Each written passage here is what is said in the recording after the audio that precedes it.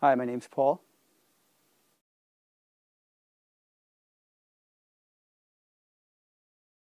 I am currently majoring in business management, human resources.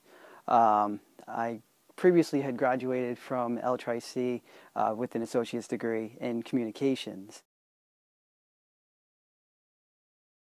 I mean, when I look at the character with with the comic book about having to go back and get the proper education to get somewhere in life, it was all very, very, very true. Oh, it was really neat to see. I seen the blonde spiky hair and this young little preppy guy. And I thought it was pretty cool. I thought it was really really to the T.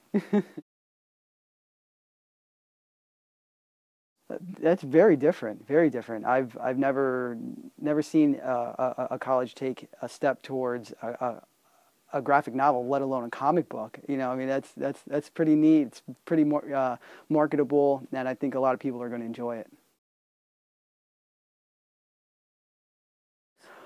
I didn't even know what to expect when I got there. I said, a cape? What am I wearing a cape for? Um, and I was kind of curious as to why I would need to wear the cape, and lo and behold, I guess now I'm a superhero. So yeah, they took me outside and they had me get up on a big community services sign, and it just so happened to be that the wind was blowing at the right time, and the cape was flowing in the back, and everybody was loving it. It was great.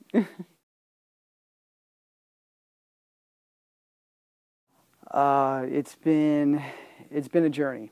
That's for sure.